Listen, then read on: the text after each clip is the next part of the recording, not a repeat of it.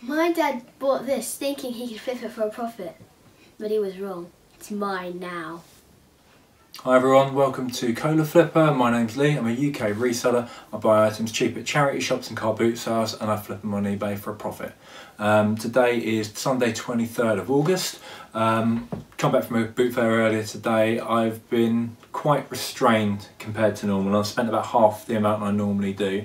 But I've got a few decent items today, so I'll just take you through them. So the first item I picked up today is this Harry Potter platform 9 3/4 sign.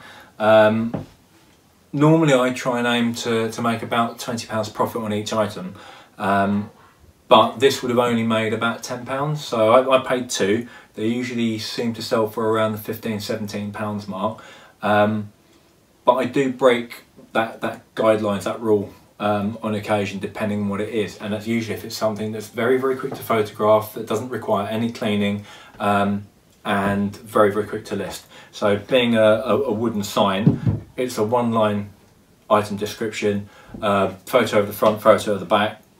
That's pretty much it. So for a £10 profit, that would have been great, but my eldest is now going to have it on her door, and I have no choice in that, it seems. So, but yeah, for £2 out, still a good little sign.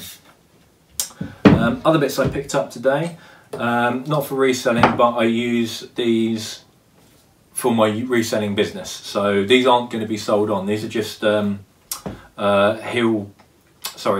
shoe trees, but they're for ladies' heels. So that goes into the toe section, that bends into the heel, and that keeps the shape of the shoe.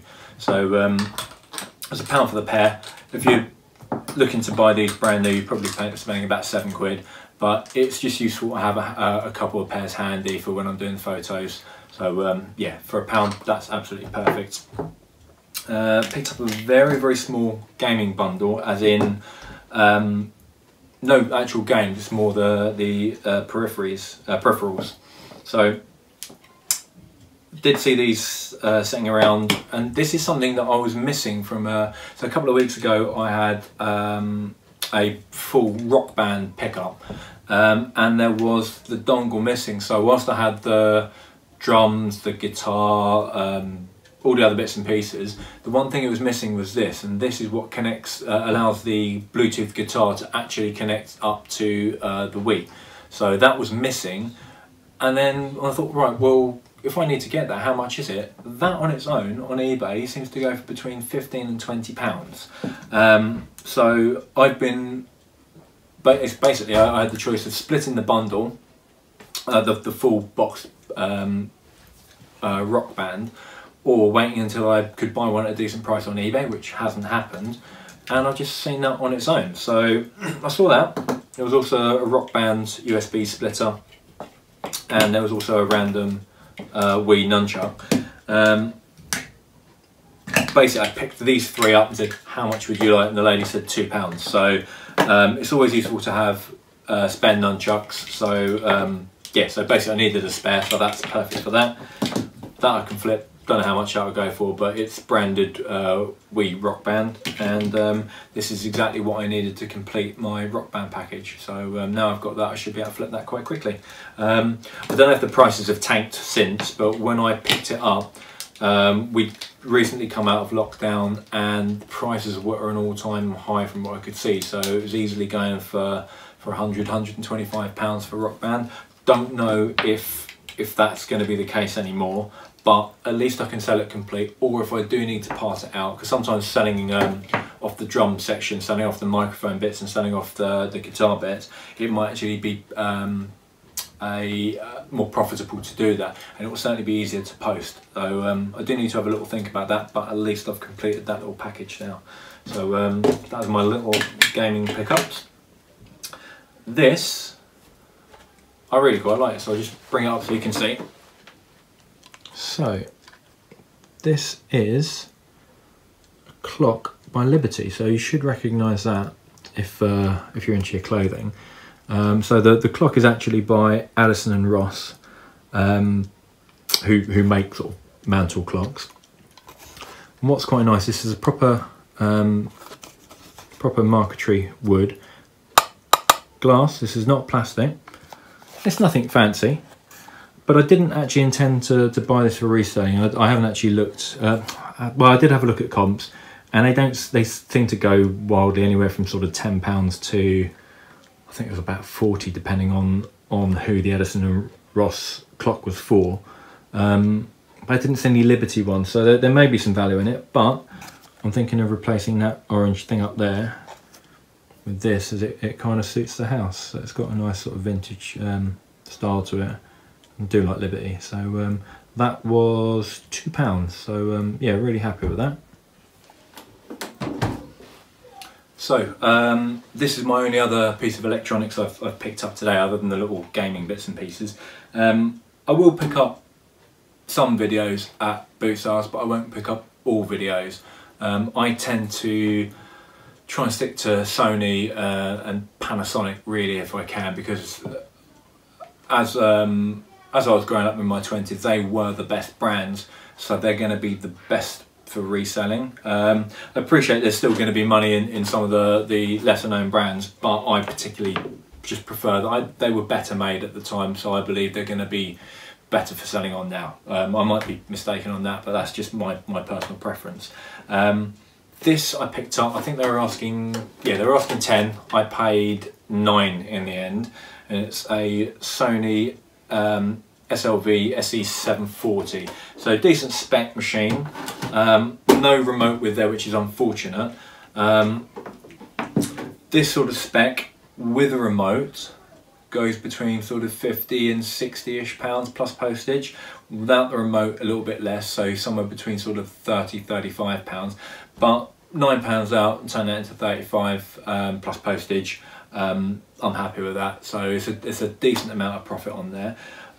One of the things that I think I'm going to start doing for all my videos now, rather than sending them out as they are once I've tested them, is actually clean the heads before they go out, because I was watching George Ross a little while ago, and he had a VHS player go out, and the buyer complained saying that it was a terrible picture, and George got the video recorder back and then had to clean the heads, and then it was working perfectly. And to be honest, to clean the head, it is literally removing a couple of screws and then cleaning the head with some isopropyl alcohol. So I think it might be worth me showing everyone a video at some point, so I'll do an in-depth video.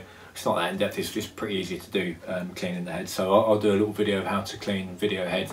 But my thoughts are, if I can preemptively prevent a problem happening for the 5 to 10 minutes it's going to take me to clean the heads, it's well worth me doing it, so that I don't get a return, because I'll end up having to pay postage out, postage back, and it's just a waste of my time as well. So and also if I get a return, it affects my eBay account. So for me, it makes sense to spend that 5 to 10 minutes on actually cleaning the heads before I actually send it out. And obviously when I do sell them, I also will take a photo of it actually working. So but yeah, that should be an easy £30–35 sale out of a £9 outlay, so not too bad there. So I've had a couple of shoe pickups. I haven't gone crazy this week, only the 2 pairs, but should do alright out of them. So I've got some Nike Blazers, but these are leather. I've bought and sold suede ones before. A little bit of a pain to clean up, but they've gone for about 30–35 quid or thereabouts. Leather ones should do nicely, again in this sort of colourway. It's something that's quite striking and different. The only bad bit is that there's a bit of the pigment's gone when people are walking, and it's rubbed on the inside. So have a look, make sure it's not damaged. Just because the pigment's gone doesn't mean that you shouldn't buy it, but it just means that you will need to put some, so this is oxblood, so I need to get some oxblood shoe cream to put more pigment back into it. But once I've done that and given these a good clean and a polish, these will look as new. Again, as normal, when you buy the trainers, always do the flex test to make sure there's no cracking, make sure there's no puckering around the edges. Check inside the heel for wear, because this is where it wears out the most. You'll sometimes get bobbling, but you can get rid of that with a debobbler. I have two debobblers. I have one specifically for clothing, and then I have a smaller, cheaper one which I use for shoes, and that's where you can use the it's useful is the backs of the heels where you get some bobbling. So these were they wanted 5, I offered 4, we agreed on 4, but I should be able to achieve around the £30 mark or thereabouts. So yeah, good knit. I might push a little bit higher. I don't mind if they're sitting there for a little while, but yeah, happy with that. And then this is another staple of mine, Nike. I've always called them Huaraches, but apparently they are pronounced Huaraches, but I've never heard anyone ever say that. So these I paid, it was either 4 or 5, I don't remember, but these are in good condition, plenty of tread left. Again, done the bend test, it's good. There are sometimes fakes out there, and it's just over the years I know the sort of the feel and the balance and look of this specific Nike trainer. So it's easier for me to tell, but you do need to be careful because there are sometimes counterfeit ones out there. But again, you've always got the little Nike label on the inside, which you can look up the code. See, inside the shoe, you've got that label, and there's a 6-digit code. And that 6-digit code, you can punch that into your phone on Google, and that will show you the exact same shoe, and the 3-digit code after that is the colourway. So if you jab that into your phone when you're out and about at a car boot sale, you can check if they are genuine. Counterfeiters, I guess they could get the same code, but the reality is they're not that sophisticated most of the time. So that's one little way, but just knowing the feel and the weight of a trainer will also help make sure that you don't end up getting counterfeits. A lot of the time the counterfeits will use a different type of EVA midsole, and it's cheaper and you can feel that. So, and it's often lighter. So they tend to wear down a lot faster. So if they're really heavily worn on the balls of the feet, then again they're either knackered, not worth selling, or the odds are they're going to be counterfeit if they're quite lightweight and heavily worn. So yeah, but these paid, it was either 4 or 5. I should be able to flip in this colourway. I reckon I can actually probably get 25. I might even push towards 30. Certain colourways of these, if these were all just plain black, it tends to be a little bit lower, sort of 18 to 20, but quite nice colours. Should get 25 plus for these. So for £4 to £5 outlay on each of these, there's some decent money to be made. So my next buy is a raincoat. So one of my favourite brands that I like to pick up is Aquascutum. They are a British manufacturer that has been making raincoats, trench coats, that sort of thing for many years. Very similar and along the lines of Burberry. I've mentioned it before. So a Burberry trench, brand new, you're looking at about £1,400, where an Aquascutum trench you're looking around the sort of high £800 to £900 mark. I think they're often undervalued and you can pick them up quite well.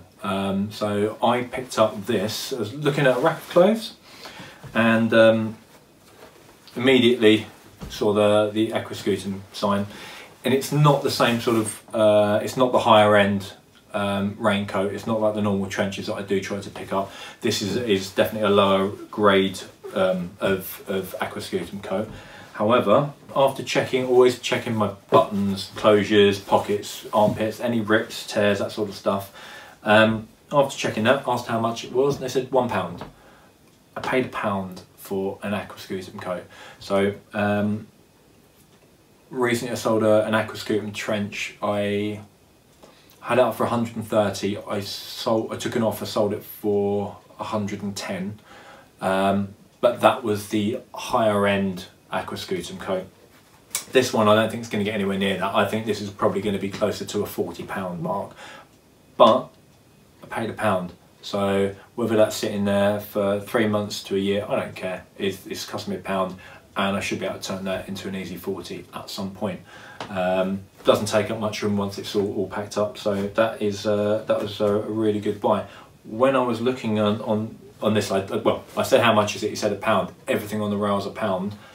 I sniffed through again, because it was a brand I'd not seen before. It was a men's jacket by Reselling. I'll show you the label in a moment. And there wasn't much in the way of labelling on this one. You could feel it's quite well made, or it's a nice material. All the buttons were there, no rips, tears. The things that caught my eye, made in Italy. And as much as I look, I could not find details on what it was made of, or sizing or anything. And I just took a punt because I thought it feels nice. I reckon at £1, I can't go wrong. Having looked for comps afterwards, I can't find hardly anything. There's literally a handful of sold items. It seems like they do a lot of perfumes and that sort of stuff, but actual menswear, hardly anything, whether it's UK, global, whatever, not an awful lot at all. So I don't know whether it's that they don't exist anymore, but the only items I could see for sale were either on eBay, Poshmark, Markk, Grailed, all those sort of the used clothing markets. I couldn't find an awful lot out there at all. So it can't be a fail because I've only paid £1. So whatever happens, I'm going to make at least a tenner profit. I'll probably push for a little bit higher. Do I want this sitting on my shelf for years? If it was a more well-known brand, I have no problem when I can put something up at a high price and let it sit there because I know there will be a market for it.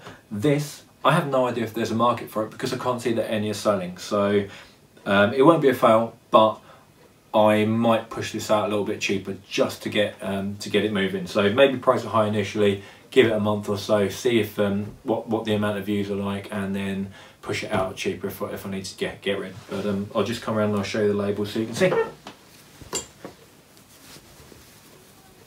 So you can see it was made in Italy, and that's what sparked my interest initially.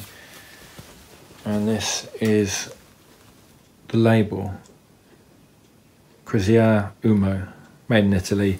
Never heard of it. There's no detailing inside any of the pockets, but I could see it was a well-made article. Feels like it's either 100% wool or it's a cashmere mix, but again, I can't prove that. I can't find anything, so we shall see on that one. And then the Aquascutum raincoat, so that's up close, you can see Aquascutum. So by appointment to HM Queen Elizabeth, Queen Mother, makers of weatherproof garments. Aquascutum of London, made in England. So really good to keep on your radar, Aquascutum. I pick up quite a lot of their coats, so yeah, definitely buy if you see. So this next one is a definite bolo.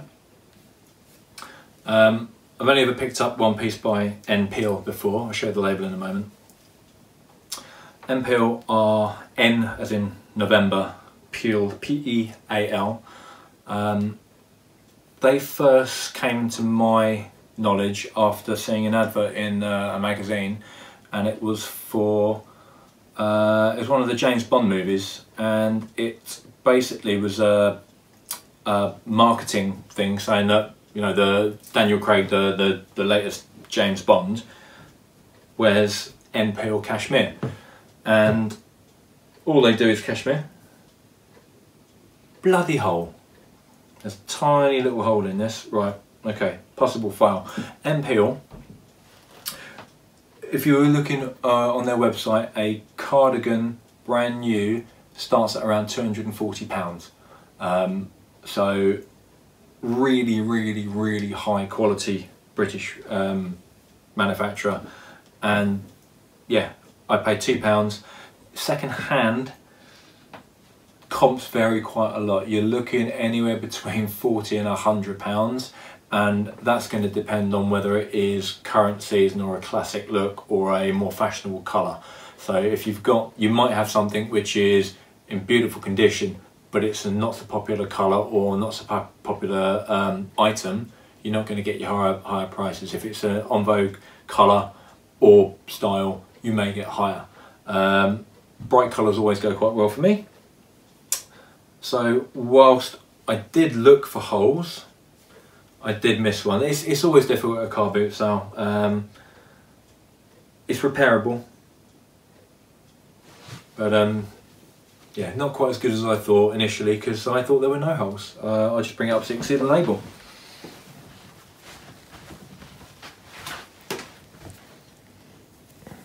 So that's the label, very, very plain, but these are fantastic. And that is the hole that I missed. It's not big, it's repairable. I'll have to declare it, but it's annoying. But again, you can see nice iridescent buttons, and it's a bit bright. There you go. So 100% cashmere. So yeah, definitely one to keep on your BOLO list. I'm very nearly done already. I've not gone crazy at the car boot today, and I was restrained for two reasons. Well, I was restrained because I'm running out of storage space, so I'm trying to either get something that is easy and quick to flip, or a much higher margin. So normally I try and get over my £20 margin, but if it's quick to flip, I'll try and do that, or it's got to be a much higher margin. So I've been less experimental with my pickups at the moment, but sometimes it's definitely worth paying up, and today was one of those days. So again, another Aquascutum coat, but this is the classic traditional trench. So this is the ladies' trench, which came with the matching scarf. So it's got the matching, I think it's called Nova Check. The this sort of style of check is Nova Check, that's as far as I remember. And what you'll often find with trench coats is that the belts are missing. This has its belt, or this, because Aquascutum are a very high quality manufacturer, you'll find that cheaper brands will have it's like a leatherette or a plastic wrapping around the buckle, and this is actual proper leather. Sometimes you'll find it cracks, so this includes the belt where they're often missing. It's in good condition, the belt. There's a couple of little marks, but I think I can get them out. And one of the buttons on the pockets is missing, so this one's here. That's the only other one that's gone. But yeah, Aquascutum coat. This is very similar to the one that I sold for just over 100 quid. Lady was asking 20. I offered 15 and she accepted. So I think a lot of people, they'll go to a car boot sale and they'll think, oh, I'm in a car boot, so I'm not paying £15 for this or £15 for that. For certain items, it's definitely worth paying up for, and because I have that experience of, I have previously sold this, I know what it will go for. They do sometimes go for less, and people undersell them. They really do, because these are a decent brand. But I will hold my nerve, and I will hold out. And whilst it does mean £15 is going to be sitting on my shelf for quite a while, I will get over £100 for this. It just means it may take a little while. So, but yeah, really pleased with that. So again, yes, Aquascutum, definitely have that on your BOLO list. A few little marks, but shouldn't be too much of a drama getting those out. But yeah, really nice little pickup that.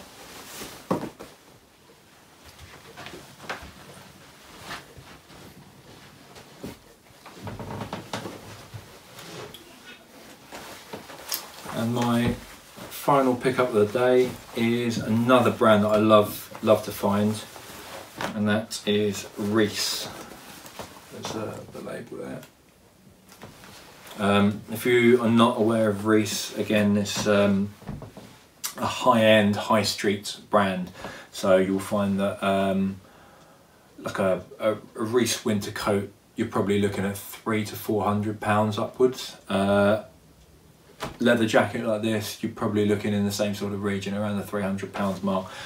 Similar sort of quality to Karen Millen. Yeah, really good brand to keep an eye out for. This is a biker's jacket. Biker's jackets always go well for me. it's a leather jacket, so I've got the benefit, it's leather, it's a biker's jacket, it's in pink, which is always popular, sort of like a baby pink. Check your zips, always make sure your zips are okay.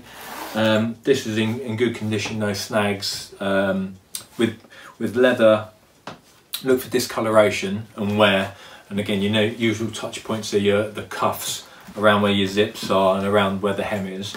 And being a lighter colour, I expect it to pick up dirt and other stuff, and this is in genuinely really good condition, so really pleased with that. It's lamb leather, so I've sold a couple of I've had a few high-end leather jackets sell, ladies ones, and when you look at the label, they're often lamb leather, and lamb's leather, it's just softer, so I don't know whether that makes any difference in your listings or not, but it does say it on the inside on the labelling. So again, I'll mention it's lamb's leather within the listing, but on the main listing title, I will call it leather. Another good thing about Reese is that they will put the name of the actual item in there. So on the actual receipt, this one says Fray, F-R-A-Y. So it just makes it a little bit easier to find comp prices on eBay, because you know exactly the name of the item that was being sold. So always check your main label in Reese outfits. What did she want for this? She wanted 20 for it, and again I offered 15 and she took it. She also had a few other bits on there. She had a Jean-Paul Gaultier. It's like a heavyweight cardigan with a zip, so zip up cardigan, but it was brown and it wasn't what I thought was a particularly good brown. So if it was a black or another colour, probably would have gone for the Gaultier cardi, but I didn't think it was, whilst the price was, I could have probably got that for 15 as well. I don't think it would sell quickly just because I didn't think it was a popular colour. I might be wrong, but that's my opinion. So yeah, really pleased with that. That should sell relatively quickly. £15 out. I sold a Ted Baker black leather jacket for £90 recently. So I would have thought I'll probably price this around the same sort of end. I'll probably put it up for about 120. I need to check comps, I haven't looked at comps yet, but I would have thought it would be putting it up for around the £120 mark, and probably take offers of around 80 plus, we'll see. But yeah, always keep an eye out for Reese. Really good brand to pick up, and it's a high quality item. So that's it actually. This is a really quick video because I haven't spent a lot, and it was a decent sized car boot sale. So part of the reason I've been more restrained is that I've got a lot of stock. So I was only trying to pick the cream of the crop, but there just didn't seem to be that much there today. So what I don't want to do is get into the habit of, oh, I've got £200 in my pocket, I need to spend it. I've got to be very focused on, I need to buy items that I know will sell for decent margins. If it will not sell for a decent margin, don't pick it up.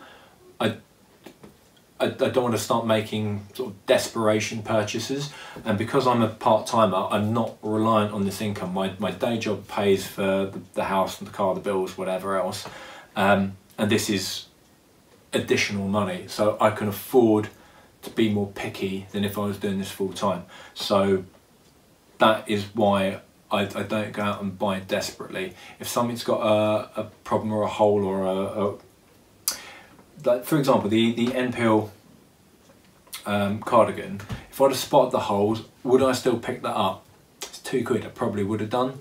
If it was something like a lower brand, it's more hassle than it's worth. So and it would have ended up sitting on my death pile and it would just be wasted money going out. So I'm being much more focused now on, is it going to be quick to flip, or will I make a lot of margin? If it's not one of those, I need to not pick it up. I did pick up that that £1 jacket, but I took it as a punt. At £1, you got to experiment if it's only £1, but you just don't want to fill up your house with £1 stuff which you're just never going to make any margin on, or it's just going to sit on a death pass. So that's my tip of the week. Be focused on your purchasing, because if you're focused on your purchasing, it will make your business run better. If you're making good buys, you'll make more margin and you'll have a business that will make you more money. So that's my random thoughts on it. So yeah, so hopefully that has been useful, interesting, or even vaguely entertaining.